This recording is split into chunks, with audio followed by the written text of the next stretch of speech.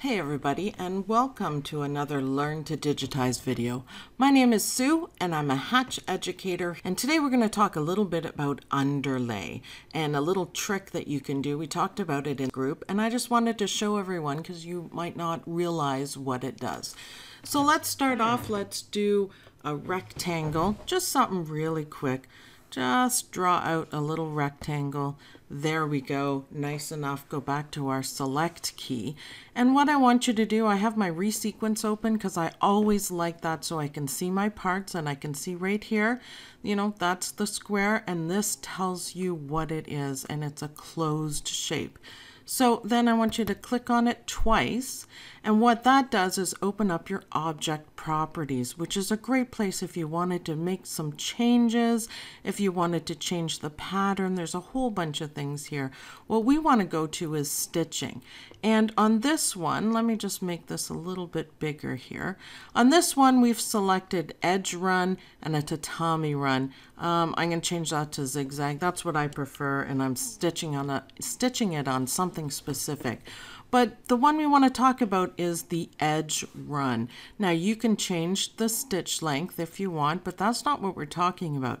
Margin from edge is what we want. So I'm going to take my true view off, and let's zoom in a little bit. Grab my mouse for this one. Grab my mouse. There we go. And what you can do is change the margin from the edge. Now that's a little bit hard to see, so let me see if we can zoom in a little bit better and we can see.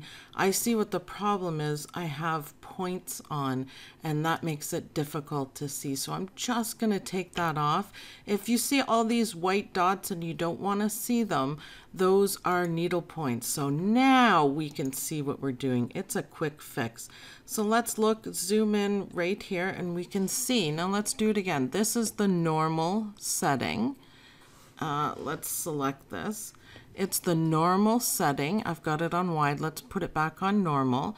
And you can see it's right there up to the edge. And if you don't want it close, edge run actually is a nice underlay to have because it makes your edges of the stitching nice and sharp. You see how it goes right close there? So let's change it to wide. And you see how far back that moves? That's fantastic.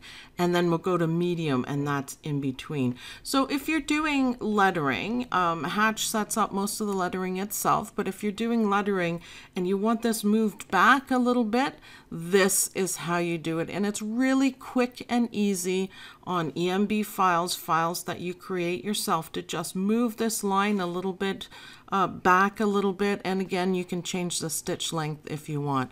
So those are three options that you can use to refine your digitizing even a little bit more here inside Hatch Embroidery software. Thanks everyone for watching, and I'll see you guys in the next video.